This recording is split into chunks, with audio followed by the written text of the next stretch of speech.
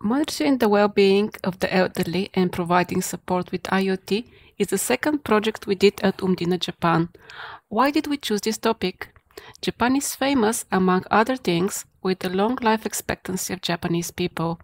This is Kane Tanaka, who, at the time of her death in April 2022, was the oldest living person in the world at the age of 119 years. Average life expectancy in Japan is now 84 years of age. Throughout the world, life expectancy is rising, and the share of elderly people, those over 65 years of age, in the population is also increasing. These people normally don't work, and in the context of rural population, many people are living on their own. Due to various reasons, most of the elderly people want to stay in their homes as they age, even if their physical condition declines. However, as they do that, only a small part of them have daily contacts with their families, and a considerable part of them reported having no one to consult or rely on. Moreover, because of low smartphone ownership, not all of them have options for communication or access to apps for support. As part of Omdena Japan local chapter, we wanted to address some of the problems elderly people face while living alone. One such problem are medical emergencies such as falls or strokes. Such incidents can escalate to life-threatening scenarios if one does not raise the alarm quickly. Thankfully, with IoT and mobile technology, we can rely on data collected continuously. There are quite a few sources which we could use for monitoring the daily life and the health of individuals. However, because of the limited use of technology by the elderly, we ruled out using special sensors or wearables. On the other hand, smart meters are being rolled out in many countries with the primary objective of energy saving. So we ask ourselves, can we use this real-time consumption data provided by smart meters in a non-intrusive way to detect medical emergencies? So we decided to explore smart electricity meter data as part of this project. Our goal was to use smart meter data to detect emergency scenarios that pose health risk to elderly persons and notify the relatives or health services personnel to take timely action. We chose to work with low-carbon London dataset from UK and household electricity dataset from France. We found during literature review the results of a study conducted in Japan to understand the rhythm of daily living of elderly persons.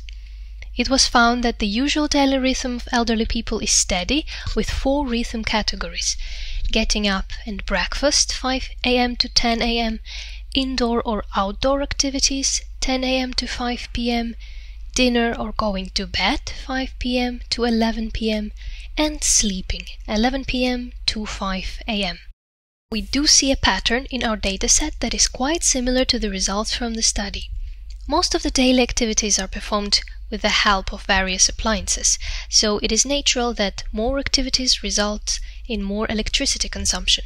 However, there will be more electricity consumed during evenings and nights for lighting purposes, hence the highest consumption is found during dinner time. The medical emergencies of interest are the scenarios where the elderly person is incapacitated and unable to ask for help. For example, a fall, a heart attack, or a stroke.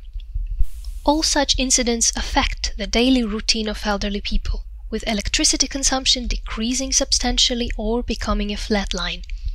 When this happens, we can alert relatives or emergency services, and the next step can be a precautionary call to the elderly person or his or her neighbor.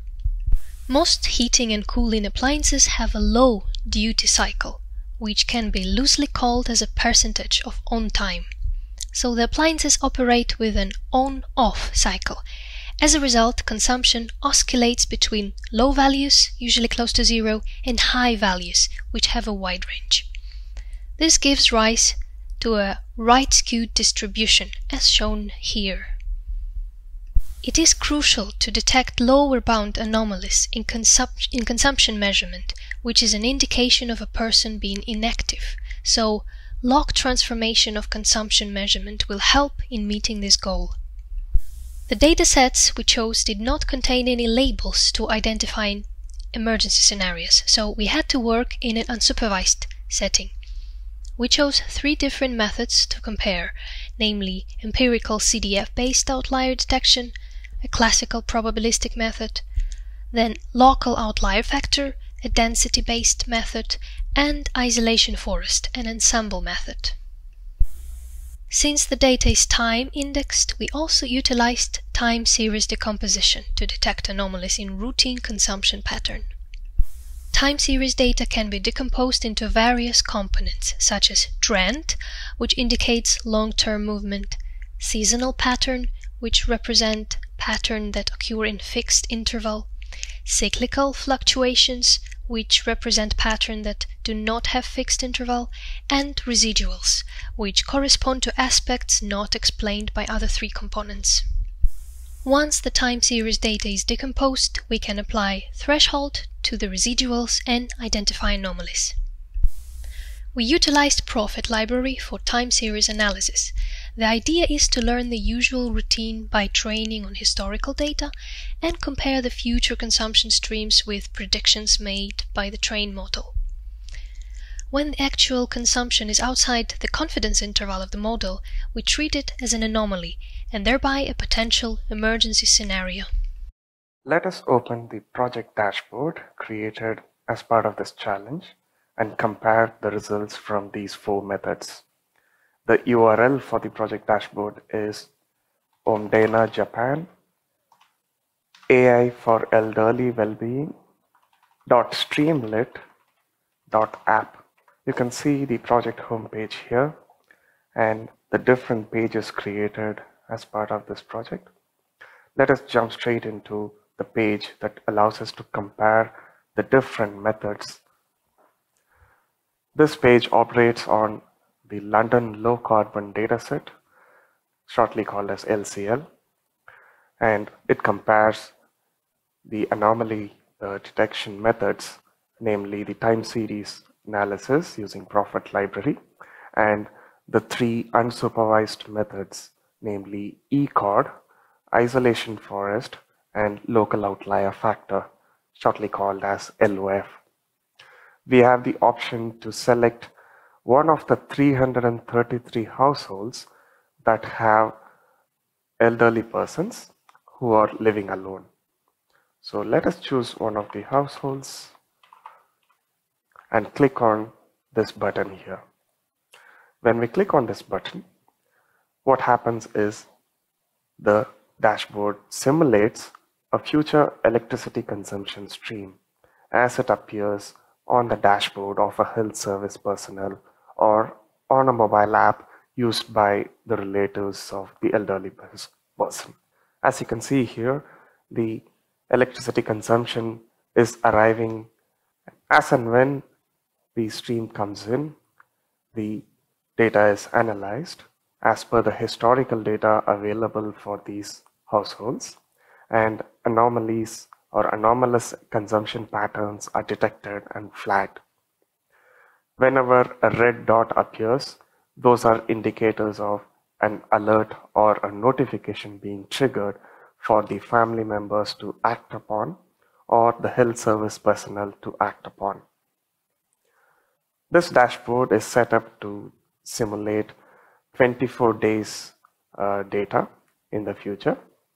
So you can see here the same data is being used by the four different methods to detect anomalies, and you can see here each method has differences in the way they operate. You can also see down below the anomalies that were detected based on the historical data that is available for the selected household, and this was done using the time series analysis method. As you scroll down, you could also see the time series components that have been fitted for this particular household. As well as you can see here the time series model that was fitted on the historical data. Now that the simulation of 24 days electricity consumption is complete, we can compare the results from the four different methods. As you can see here, the time series analysis method has detected anomalies in this region, whereas the E-chord method has detected in different regions over here, here, and different points over here. And the same can be said of isolation forest. However, the local outlier factor has detected additional set of anomalies on the upper bound as well, in addition to the lower bound anomalies. Since we operate in an unsupervised setting, there is no single quantitative measure that can be used to compare the performance of these four methods. So we had to rely on observations from various households and the ease of interpretability of the results to identify a method that is best suited to detect anomalies. You could also zoom into the historical data to understand how the time series method works. You can see here that the black dots are the actual historical consumption data. The blue lines are the predictions by the time series model. And the light blue band indicates the confidence interval. These black dots that are falling outside the confidence interval can be treated as anomalous consumption patterns. So the time series analysis method gives an intuitive way to interpret the results.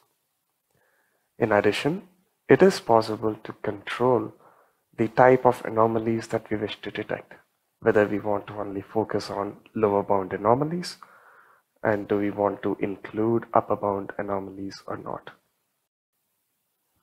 One of the limitations of working in an unsupervised setting is anomalous data are mixed with normal data.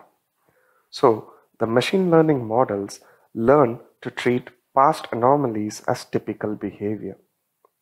This can be overcome at the time of implementation by having a calibration phase to collaboratively track the activities of residents and capture their baseline pattern accurately. In addition, a mechanism can be added to verify all reported anomalies and capture the feedback for fine-tuning future predictions. Though we were able to identify emergency scenarios from the electricity consumption datasets, there can be quite a few false positives reported, as sleeping in or going out can also lead to electricity consumption pattern that is similar to those of emergency scenarios. And there can be false negatives as well in cases where the resident has turned on appliances before the emergency incident. These limitations can be overcome by using smart home sensors or specialized sensors. Stay tuned for updates from Omdena Japan Local Chapter, as we will be exploring solutions based on sensor datasets in the next challenge. Thank you for tuning in, and do check out the project dashboard using the link provided here.